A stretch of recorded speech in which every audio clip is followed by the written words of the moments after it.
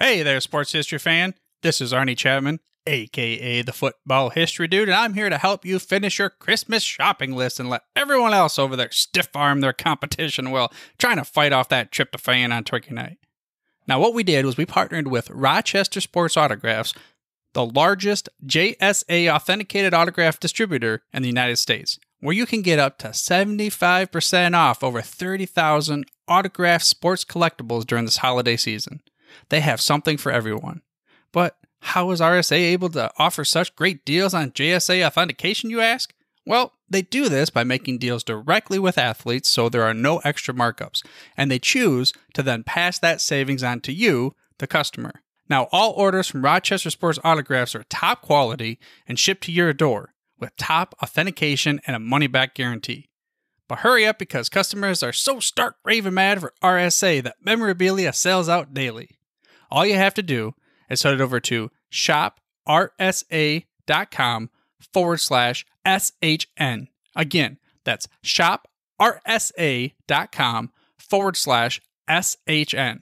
So don't wait to bring home your favorites and own a piece of sports history for you and the loved ones on your shopping list this holiday season. Now it's time to take a sports break, a look at sports history on a daily basis.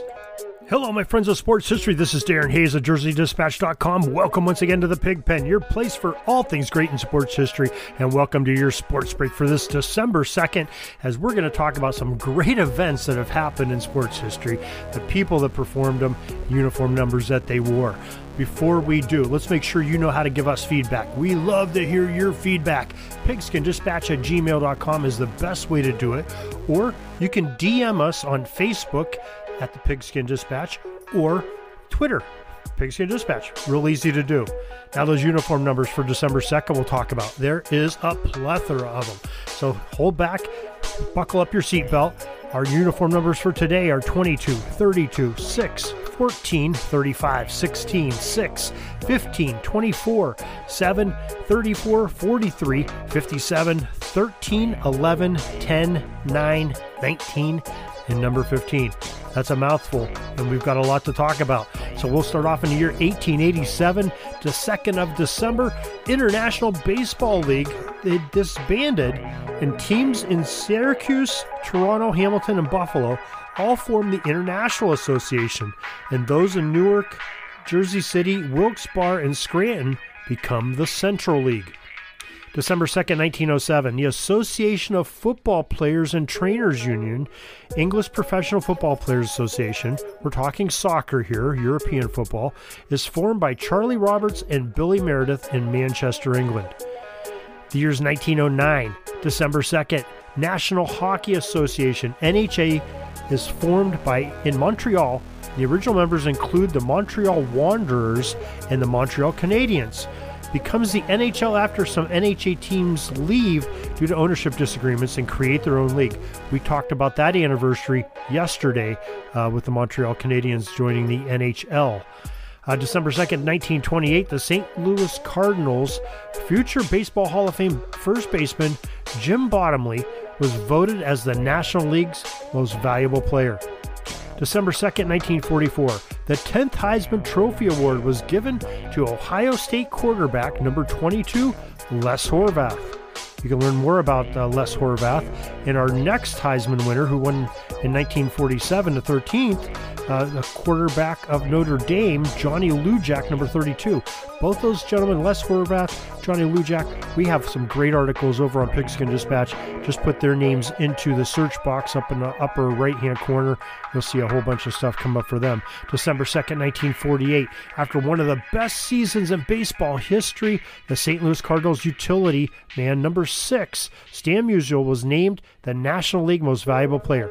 He led the National League in batting average with a .365, runs with 135, runs batted in 131, 230 hits, 46 doubles, 18 triples, and his slugging percentage was .702 with 39 home runs. That's a pretty successful season for Stan Musial. December 2nd, 1951, future Pro Football Hall of Fame wide receiver Don Hutson has his number 14 jersey retired by the Green Bay Packers. It's the first number retired in franchise history, and what a great history that franchise has had. December 2nd, 1952, the 18th Heisman Trophy Award was won by Oklahoma halfback number 35, Billy Vessels. December 2nd, 1957, at the NFL Draft, Rice quarterback King Hill was king of the hill that day, as he was the number 1 pick by the Chicago Cardinals, and he wore number 16 with the Redbirds up there in Chicago. December 2nd, 1958, the 1959 NFL Draft, Randy Duncan, the quarterback from the University of Iowa, was the number 1 pick by the Green Bay Packers. Now, he wore number 15 as a member of the Dallas Texans in 1961. Not sure that I can see where he played with the Packers at all. First show up of him is on Sports Reference, Pro Football Reference, is with those Dallas Texans in 61. December 2nd, 1958, the 24th Heisman Trophy Award was won by Army halfback number 24, Pete Dawkins. 1963 is a year on the 2nd of December, and we had the 1964 NFL Draft. The first pick was Dave Parks, number 81 at Texas Tech by the San Francisco 49ers. December 2nd, 1969, 2 years after doubling its size from 6 teams to 12, the National Hockey League announced that 2 more teams would be added and joining the league the following year, 1970 season.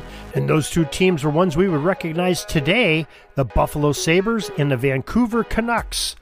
December 2nd, 1978, the Sporting News announced that Baltimore Orioles shortstop number 7, Mark Bellinger, was the first winner of his 8th and final Major League Baseball Gold Glove Award.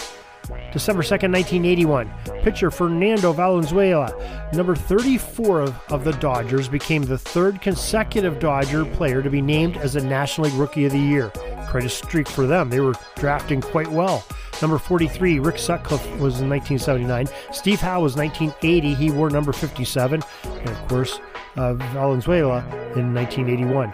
December 2nd, 1984, Miami Dolphins quarterback number 13, Dan Marino, broke the NFL single-season touchdown passing record when he threw his 37th completion in a Dolphins 45-34 loss to the Raiders.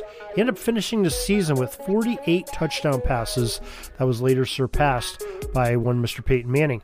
Now, December 2nd, 1987, the 334 Club forms as 334 brave Devil fans journey through 20 inches of snow to attend a New Jersey Devils 7-5 NHL victory over the Calgary Flames at the Meadowlands. Now, it's hard to believe in 1987 that they would not cancel a National League hockey game, get the players there safely and all the people that work at the stadium, and only 334 fans show up. It's amazing that they did that, but the brave souls indeed. December 2nd, 1989, the 55th Heisman Trophy Award was won by Houston quarterback number 11, Andre Ware. December 2nd, 2008, Manchester United's Portuguese forward, number 9, Cristiano Ronaldo, won his first award as best football player in the world. Of course, we're talking soccer again. Barcelona forward number 10, Lionel Messi, took second, and Liverpool striker number 9, Fernando Torres, was third place on that ballot. December 2nd, 2016, for the 6th time in 7 years, Cincinnati Reds first baseman number 19, Joey Votto, wins the Tip O'Neill Award as the best Canadian Major League Baseball player. He hit .326 with the National League leading .434 on-base percentage, 29 homers, and 97 ribbies. An outstanding all-around season for our last-place club that the Reds took that year. And finally, December 2nd, 2019, Barcelona forward number 10, Lionel Messi, won his record 6th award from Liverpool's Dutch defender Virgil van Dijk. The American midfielder, number 15, Megan Rapinoe, was the Women's World Player of the Year in the game of soccer. And that is your sports break for December 2nd.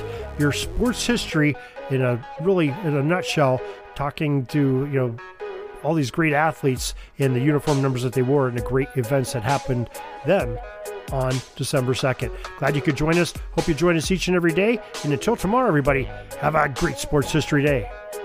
Sorry, but my pitching coach just called timeout and he's coming out to the mound. I think I'm going to get yanked for a reliever. We'll see you back tomorrow for some more great sports history on Sports Jersey Dispatch Podcast.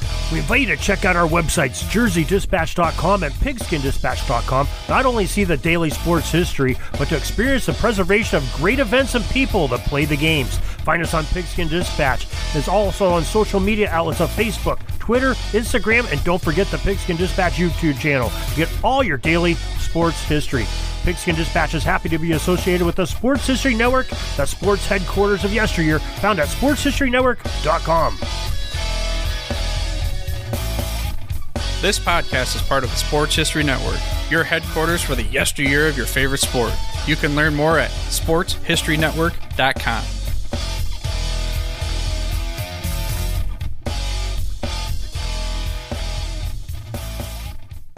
Hey there, sports history fan. This is Arnie Chapman, aka the Football History Dude, and I hope that you enjoyed this recent episode presented by the Sports History Network and were able to learn some good old-fashioned sports history knowledge nuggets. I started the Sports History Network back in 2020 with the mission to help podcasters find a community of like-minded sports history nerds, as well as helping aspiring podcasters to start their own shows. We have a little bit over 30 shows on the network right now covering all sorts of sports history, but as far as I'm concerned, we're just at the toothpick in the ocean moment, that can't even figure it out because there's so much more coming. We wanted to create the ultimate headquarters for sports yesteryear, starting with Podcast Network and our website, but we're going to continue to move into other mediums as well. And here's the cool part, because we want you to be part of our team. So if you're interested in starting your own podcast, or maybe being a guest on one of our shows, or who knows, maybe even writing an article for us over on the website. Seriously, all you gotta do is reach out to us on the contact page over at sportshistorynetwork.com. You can be as technologically savvy as a Neanderthal tapping on a stone trying to figure out this whole hieroglyphics thing back in the day. Again, it doesn't matter, because even if you don't understand the whole podcast space, we have a production team that can pretty much help you out with doing everything. All you gotta do, head over to sportshistorynetwork.com, head to the contact page, fill it out. That message goes right to me, and I'll reach out to you as soon as I can. But for now, dude, I'm through if you're through.